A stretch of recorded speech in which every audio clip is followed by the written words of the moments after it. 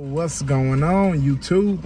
It's been a while since I made a video. Been busy with COVID and the kids. You can see I'm in the back seat. But yeah, it's been a blessing and a curse. A lot more family time, but at the same time, still trying to keep the income coming in, keep it flowing and everything. So, you know, making the most of it. But since I got a little bit of time, I want to talk to you guys real quick about the different enhancements that I've used. I try not to use enhancements as often as possible because natural is always better, but I have experimented with different ones, and I just want to give you guys my thoughts on it to see what you like or dislike, or if you've had these experiences, or even if you have questions about these products before you buy them. I'm here to answer them. I always respond to the comments, so you can post your comments below in this video, and I'll be more than happy. So let's get into it. All right, so first up is the Black Ice Original Touch-Up Spray. Now, it's been out longer than most, so you would think the quality would be better than what it is, but honestly, not a fan. I use it sometimes on my Hispanic clients. Do I have any on the wall? Yeah, those with true black hair, but I'm really not a fan the way it sprays out all wild. It's like no control about it, and it's kind of hard to, and it's really liquidy. It's really liquidy, like it's runny. So it's kind of hard to manipulate, and it runs all down the client's hair, and I have to end up wiping it off. So I'm definitely not a fan of the Black Ice Touch-Up Spray. I mean, I'm sure others have had better experiences with it, but in my experiences, not good. All right, next up, we got Black Solutions Fade to Brown.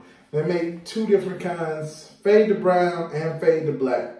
Now, this one is convenient. I mean, the other one was in a spray can too. So it is definitely convenient that they're in the spray cans. My only issue with it is this one comes out very pasty. Like, it almost feels like you're spraying powder on their hair. Like the hair fibers. Yeah, it's very similar to like a liquid hair fiber type deal. It doesn't, my clients have not been a fan of it. A lot of them have even requested no more enhancements after using this because they really just don't like the way it feels on their hair. They don't like the sticky feeling of it or any of it. So again, not a fan. So sorry, Black Solutions.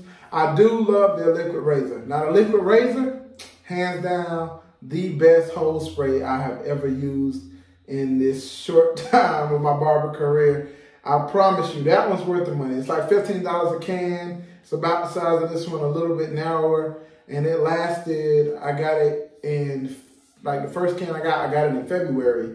And it lasted all the way until April. And that was with regular cuts back to back right before the corona hit. So yeah, it's definitely worth it. And I definitely recommend that. But I do not recommend the fade to brown or the fade to black. Last.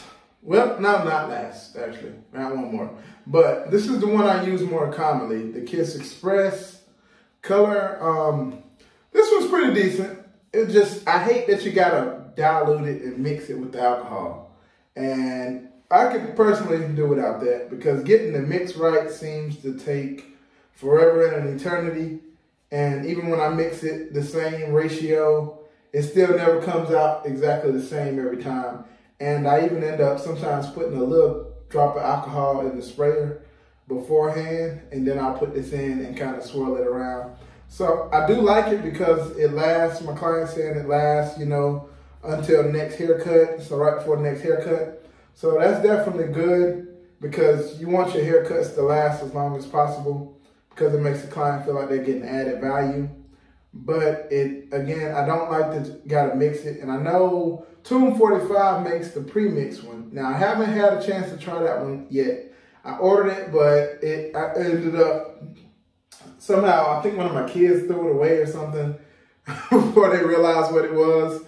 And So yeah, I gotta order some more, and I want to try it out and I'll let you guys know. So look out for an updated video because I will be reviewing that later on. But for right now, my top is the Kiss Express. It's the one I use the most often. It's the one that's, you know, my clients love. It doesn't smell as good as the Black Solutions, but again, it doesn't leave that pasty effect, and it's very easy to manipulate with the airbrush. So there's that. And last but not least, the hair fibers. Okay, I know it's many different brands out there. You got the Rich Barber version, you got the Illusion, the Optical, or whatever it's called. But when it comes to hair fibers, again, not a fan. I do like the way they go on at first and the way it leaves the client's hair looking very sharp. The line is very sharp, very sharp. Only problem is, go outside, strong wind, boom, it's gone.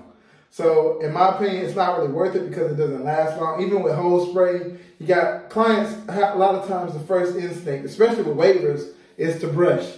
As soon as you start brushing it, it's gone. And it's not even worth the time or money that it took to get it in. And again, like I say, a lot of people, their first instinct, especially with kids, I've tried it on kids as well, and as soon as they walk out, they're touching their hair and it's all over their hands. And I'm not a fan of leaving them with anything that's really messy or hard to manipulate. I mean, not hard to manipulate, but just messy and not long lasting. So, all right, guys, there are my top 4 that I use the most often or have had experiences with.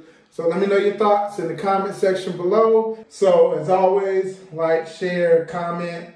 It helps me to know what content you guys are interested in and whether this is even helpful or not. And I would love to hear your what you think about it, and if you've had experiences with any of these as well. And that's it. Till next time.